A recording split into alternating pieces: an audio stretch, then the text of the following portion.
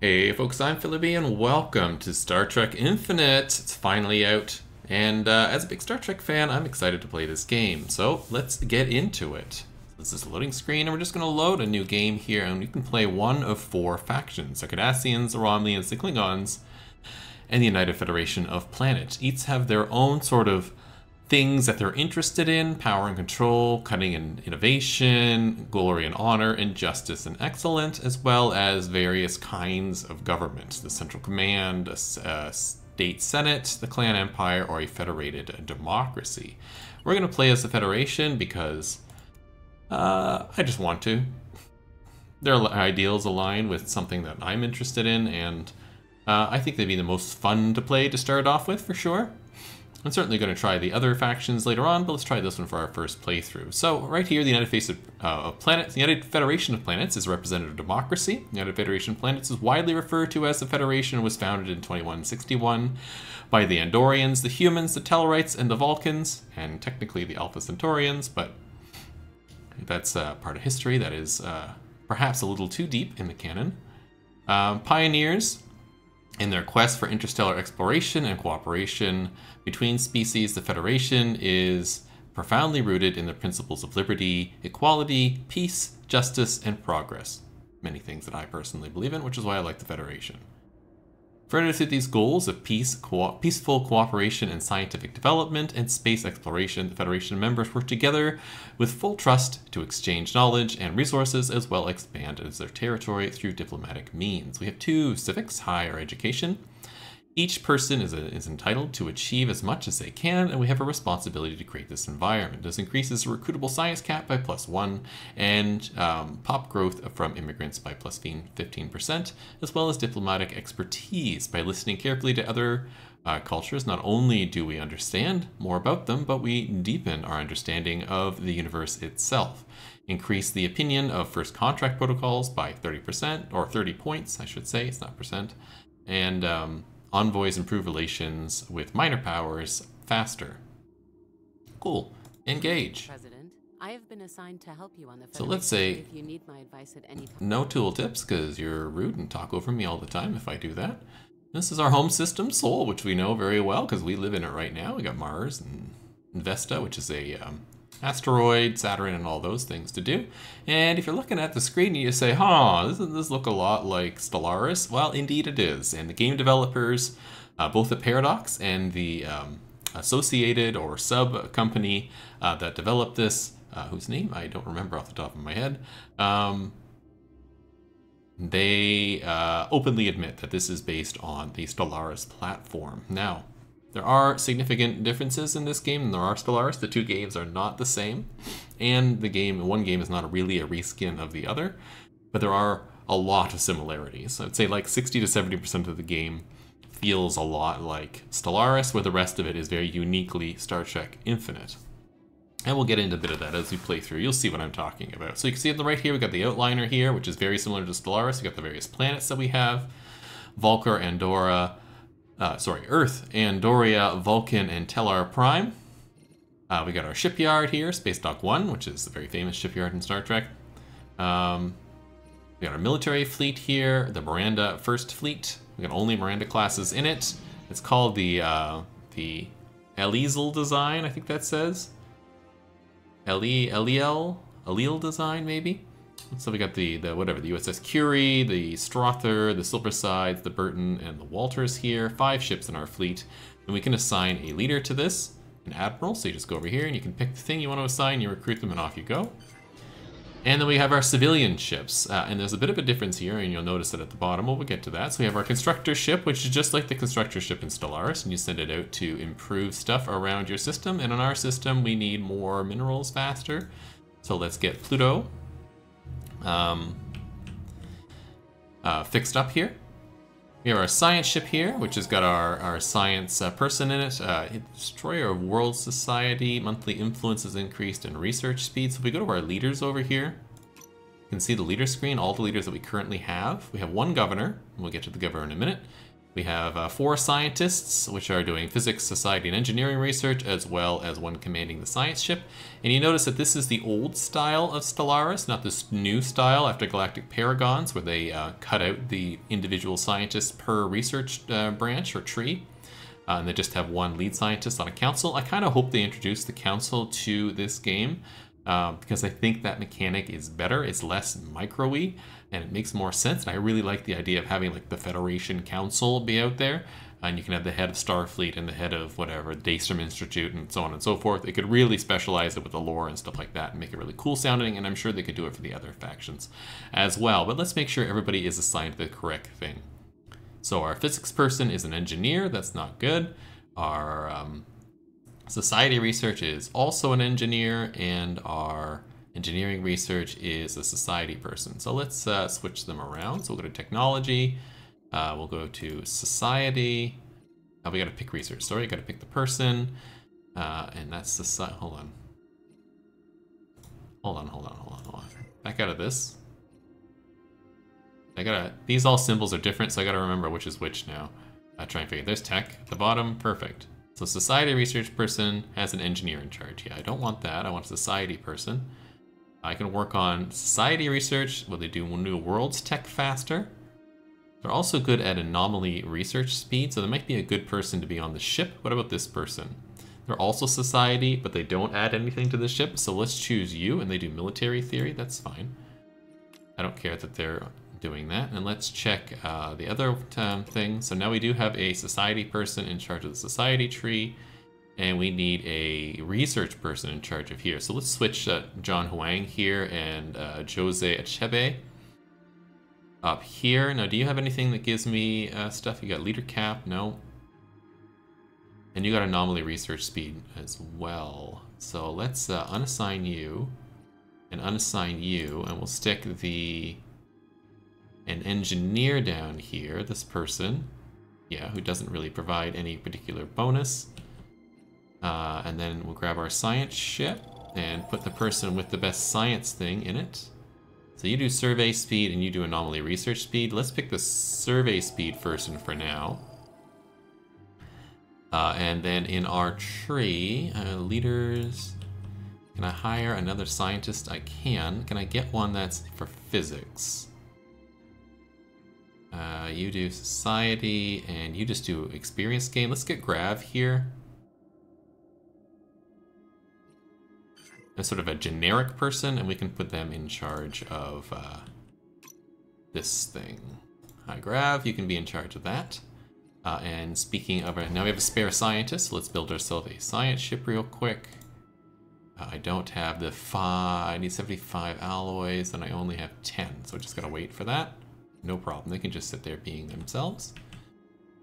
And so let's finish looking at the outliner here. So we got planets, we got the shipyard, we got our fleet, we got our other ships, we got our science ships here. Let's have this science ship, and we'll go out to the galactic world, and you can see, here's everybody, here's the world. Now the Alpha and Beta Quadrant, if I remember correctly. Although it might be the other way. No, this is Beta Quadrant, this is Alpha Quadrant, yeah. Alpha and Beta Quadrant are randomly generated except for the center here, which is not always the same. Oh. I think the planets are the same because I recognize most of these names from the sort of playthrough I did on my own. But the layout was different. Last time I played, Bajor was over here, and there were 3 worlds next to Bajor that were unclaimed. So that's neat to see. So I suspect this is mostly the same, just a slightly different layout. We got the demilitarized zone here for the Rommulan demilitarized zone between us. The Romulans do start with a non-aggression pact, or what is it here? A truce with us until 55, so that's quite a long distance. The creation of the demilitarized zone was that. The Klingons are here. And all that kind of stuff. We also have the Betazoid houses over here that we can talk about in a minute. But first we got a science ship that we should get to do something. So let's explore new worlds. So let's start next to Bajor, and we'll survey this system. And just like in Stellaris, you can hold down Shift and then survey next to it. But unlike Stellaris, there are no lanes. You can just fly around. And so let's do that. Let's get that bunch done, and we'll explore out to Beta Z as best we can, like this sort of section here of space. And we'll get another science ship in a minute. Now you notice we have this governor ship. So what is this? Well, governors, unlike being assigned to planets, they have a ship, and they can fly around from system to system to system, doing various actions inside that system that are sort of governor-oriented. So let's take a look at our planets first before we get into where the governor is going to go. So we have Earth here, we have 400, so I can really just upgrade one thing on a planet, which we will probably do to one of them. We'll see which one has no jobs. They all have 2, right? Yeah. So Earth is currently specialized across the board with maybe a slight leaning to energy and industrial district production. Which reminds me, I should go across the top, shouldn't I? I'm getting ahead of myself here because I'm excited. So across the top, this is basically Stellaris, but with different stuff here and a little bit of additional stuff. You got energy credits, which is the same as Stellaris. You've got deuterium, which is new, and this is the thing that powers ships. So it's a collective term for a basic resource we need for ship upkeep. So we can also gain more by a whole bunch of stuff. So this is like ship upkeep. We got minerals here, which are the same as Stellaris, and it's just for building stuff. We got food, same as Stellaris. You got to feed your pops. Each pop requires a different amount of food, as does colonization. We have alloys here, which are like alloys in Stellaris. You use them to build things, especially ships and star bases. Then we have Unity, which is like Unity, I think it's called, in Stellaris. Now I'm second guessing myself on the name, but we use it to build up traditions and things like that, and you use it to spend in other areas as well. We get Influence, which is the same as Stellaris. Again, you build this up to build star bases and so on. We have our tech research. This is how much research we get, same as Stellaris. Then we have some new stuff here, which are like the rare minerals in Stellaris. So except for we have dilithium, tetrions, gravitrons, and nanites, which we can collect to do various things as well. And on the planets, it's basically the same as well. We have the city district, which provides clerk jobs and creates stability, I believe, and entertainment and trade. Industrial jobs was produce, they turn minerals into alloys, and artisans produce deuterium from food and trade value and amenities. So I got some upkeep here. No, they produce, they produce deuterium, food, trade value, and amenities. And the upkeep is all minerals and a little bit of energy. Our energy producer just produces energy, of course. The mining district just produces minerals. The farms just produce food. And lastly, we have a new thing here for planets called the cultural district. And this has entertainers in it that produce amenities, as well as researchers that create research. And so it produces research and entertainment, but eats food and minerals. Very cool. So you don't have to build all your research down here, and I kind of like that change. So on Earth, we may want to add something to build. Let's see what our other planets are leaning towards. So Andoria, not a mining planet. Could be a good agricultural district or planet, which is a bit strange for an Arctic world to be agricultural, but sure. Could also be energy, and that's what I might lean it towards since it's already energy, and you can designate planets here to do what you want. So let's designate that as an energy world, and we'll go from there. Vulcan, on the other hand, does have good mining. It's sort of a good balance thing, but it's got between food and energy at the moment, so I'm not sure. Let's see what Teller has. Teller has a lot of mining and a lot of food. This would be a good food planet. Let's do that. I don't need to designate this as food because we have a lot of food right now, so I'm just going to leave it off that for the moment. And I might invest in something else instead. It's possible the planets are randomly generated because I think in my last playthrough, Teller had a huge mining district. So energy, let's build a mining district on, let's build it on Teller. They've got 9, or Vulcans has only got 8. Sounds good. We'll build a mining district here, and that'll be that usage. So with that said, I'm always running out of mining stuff. Let's grab our governor. Let's go to Sol, and you right click on a planet to do stuff. So we can improve worker production. So that's your base pops. These are like miners and farmers and energy producers, technicians I think they're called. Then you get specialist pop, which are like scientists, entertainers, and things like that. We can increase the stability on our planets, which is not too bad. We're at 86 stability, and I'll look at that in a second. Emergency package reduces crime. And then indoctrinate pops, which moves pops towards our principle.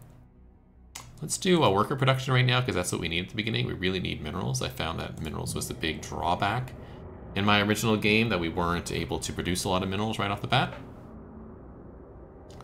What else? What else? A military fleet is fine for the moment, although we should probably increase it soon. Shipyard is good. All right, let's take a look up here. So we have stability, which is Empire stability. It's a little different than Stellaris, but similar. Stellaris has it on individual planets. This is sort of Empire-wide. Represents the overall level of order and satisfaction. Improving or decreasing the colony's planet stability affects the stability of the Empire, and stability affects other things in the game. Spread is basically your admin. So this is how many systems and planets and pops you can control. So you want to increase this to keep up with the size of your empire. This is the number of envoys I have. We currently have 0 out of 0 envoys on assignment. I can't believe we don't have any envoys. It seems strange. Our empire population is there. You can see how many we have. We have apparently 3 humans and 22 humans, so it's probably 25 humans. 12 Vulcans, 15 Andorians, and 13 Tellarites.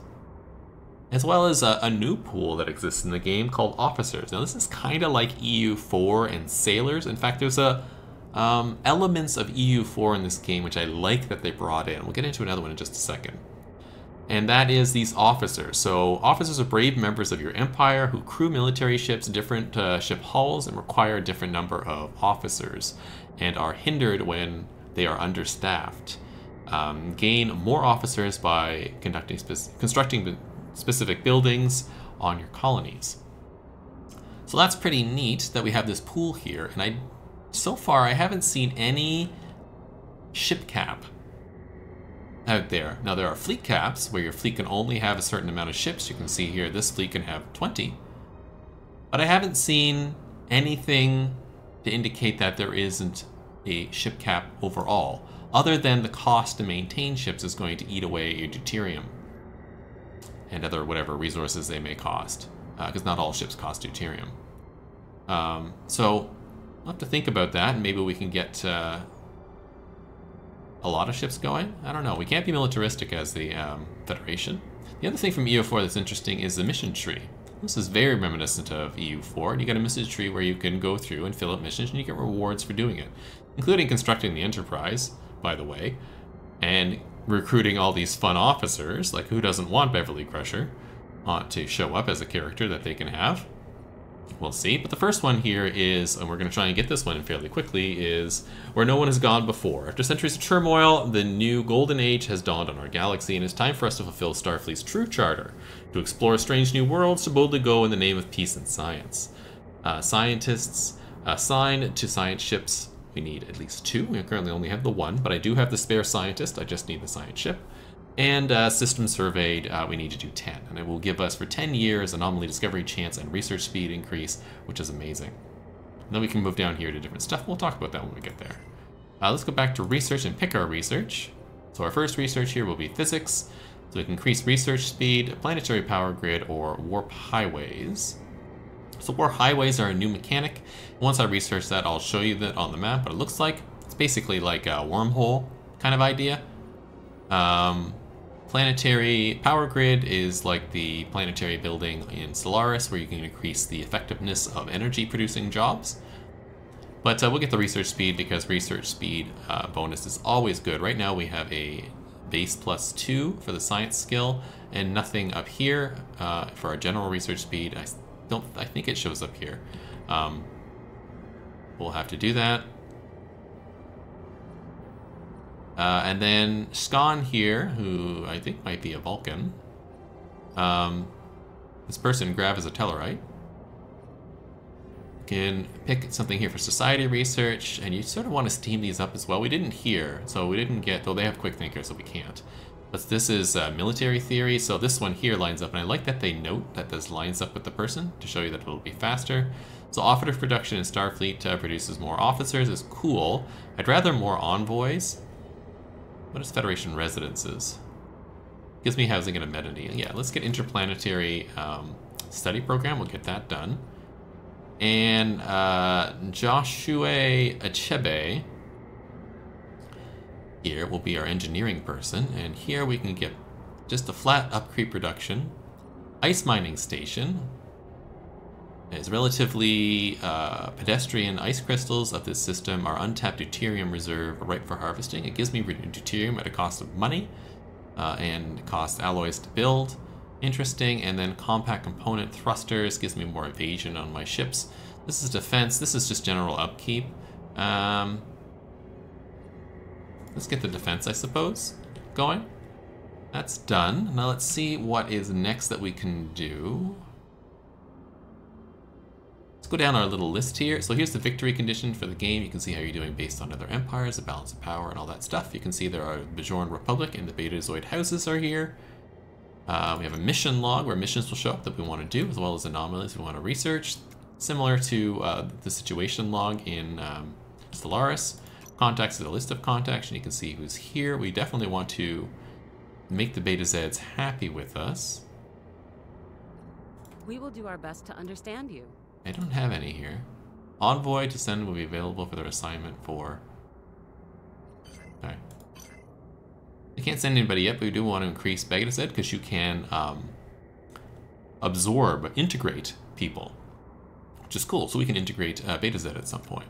Now in my previous game, Beta Z, which I know this is randomly generated, Beta Z was over here, right next to my empire. So now that they're over here, I can see that.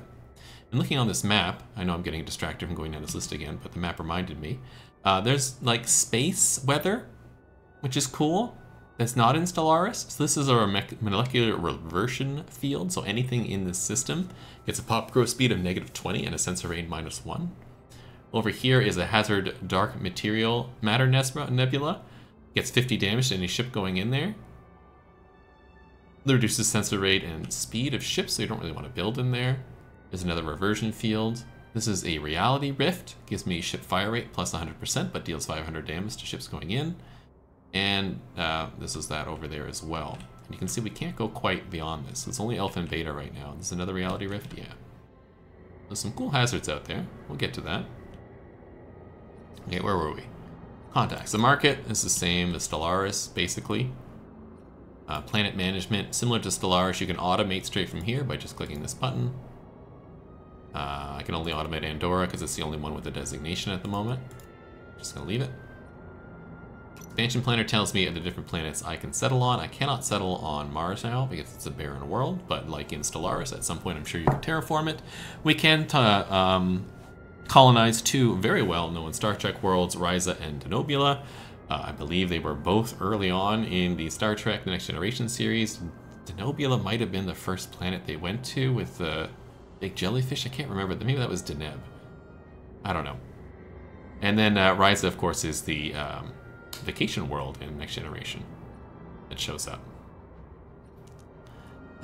Edicts and stuff is very similar, except for you start with edict capacity of just number of edicts to do. So it's a bit of a dumbed down version of that, of the edict process. And you just pick an edict you want, and you can get more edicts as time goes on. So to start, we definitely want the exploration protocols, which is fine. Edict issued across the Federation. And then policies, this is a very dumbed down list compared to Stellaris, but you can just very change your things here. Currently we're set on cooperative. When we meet people, skirmish tactics, which gives us an advantage to running away and disengaging from combat. Cooperative gives us envoy and relation increase and border friction reduction. Our first contact protocols are proactive. It gives me a discovery chance of first contacts at plus 10%. Our trade policy, this is much different than Stellaris. It's very expanded, but we're starting with green fuel source, which is giving me, our trade value is giving me just energy. But we can change that so that it's not energy but minerals, or so that it's not energy but food, or that it's not energy but deuterium, or so that it's not just energy but it's energy and science, or that it's energy and alloys. Right now, I think I'm going to leave it as is, but later we'll probably change that. Close all these up so that it's easier to see what's going on here. We can go from mixed economy to civilian economy or military's economy. I think we'll leave it as is. And then leader education increases the cost of leaders, which is kind of cool, but it also increases their lifespan and their level capacity, which I think is neat. Again, we'll just leave that for now as is. Traditions. This is a much done down list as what you seen in Stellaris. There's only 4 ascension perks you can get, and essentially 4 traditions that you can get, because these pairs are mutually exclusive to each other. So you can either have defense or conquest, research or development, commerce or welfare. As a Federation, we'll probably do defense, research, and welfare. Possibly defense, development, and welfare. We'll talk about that. And then you have one overarching tradition that is representative of your specific empire, and that's progress for the Federation. It gives us a whole bunch of cool bonuses. We'll look into that when we get enough points to develop that. Ship designers vary the same. We got our wonderful Miranda class ship here, and it's the allele sign design, and you can add your things, of course. Dumbed down from Stellaris because there's not as much options. There are only hull and shields, I believe. Yeah, defense shields and hull. I don't know why you don't have any shields. Let's add a shield here. Because I don't have the power. That's part of it. So never mind. I'll cancel this design when we get there. We can have another gun here. Phase cannons, phase burst power, small plasma charges.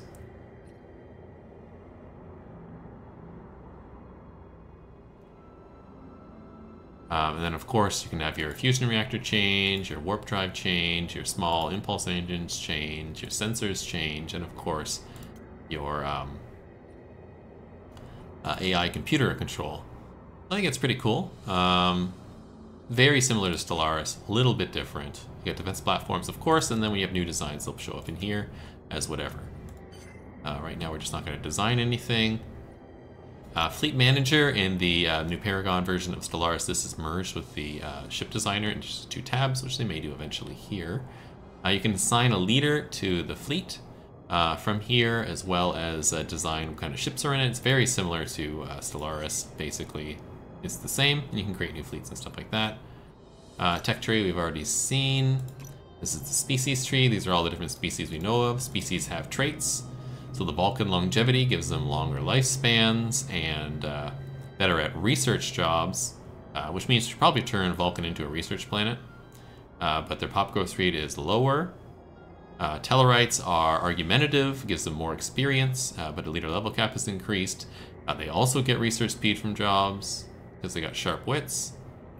But they do less damage, and their worker pop resource output is -5, so they're not as good at producing goods.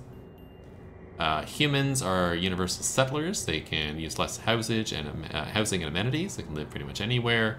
Natural explorers, so they get pop growth from immigration, and resettlement cost is reduced. However, they expect a higher standard of life than other creatures, so their energy credit upkeep is increased. And Andorians are environmentally resistant, so their housing usage is way down. They're minimalist lifestyle, so they do more damage. I don't know how that works one way or the other, but sure. And Andorian Code of Honor, they have a lower leader cap and they learn slower. We'll run across the other races as we go on. Let's unpause for really the first time. We'll take up to Fleet 2. We got a bunch of Cestus Bellies, which I think is a tame name they should probably change to make it a little more immersive to the world, but we're going. You can see my ship is just flying across.